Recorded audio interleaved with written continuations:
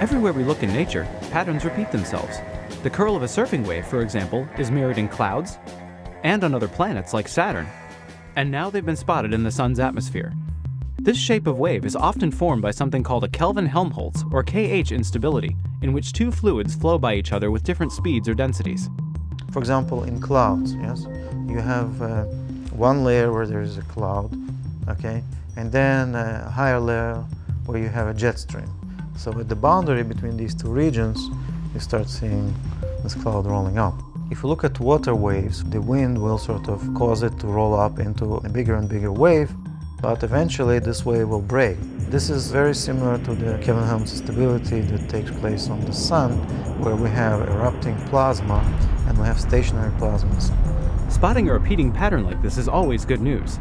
Since scientists already know that the movement of the waves transfers energy to the water, they note that the same thing should be happening in the Sun.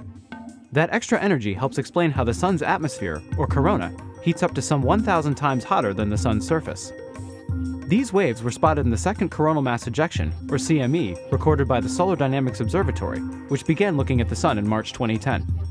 We were able to see as the CME erupted, it generated basically a region where the plasma was evacuated.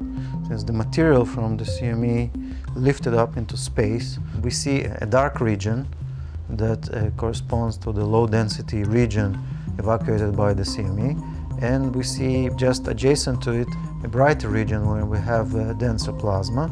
So now we see a region where the vortices start to roll up. Astronomers have long thought that turbulence in the corona might help heat it up, but solar observations still can't see the way the atmosphere moves at small scales. Each of the rolling surfing waves spotted by SDO is about the size of the United States, and they likely became more and more turbulent the same way that a breaking water wave froths at its crest. So it is a way of taking out the energy from the shear flow and converting it eventually into heat. Some scientists thought that the Sun's powerful magnetic field would prevent KH waves from forming, so the heliophysicists who observed the turbulence on the Sun needed additional evidence.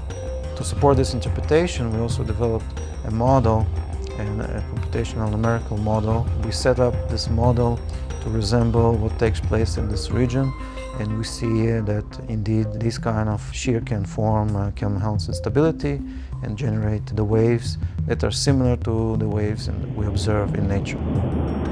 A good surfer understands those waves intuitively. Thankfully, scientists understand them physically too. Watching how they roll around the Sun opens the door for more research and better solar models, helping scientists predict the activity of the star we live with.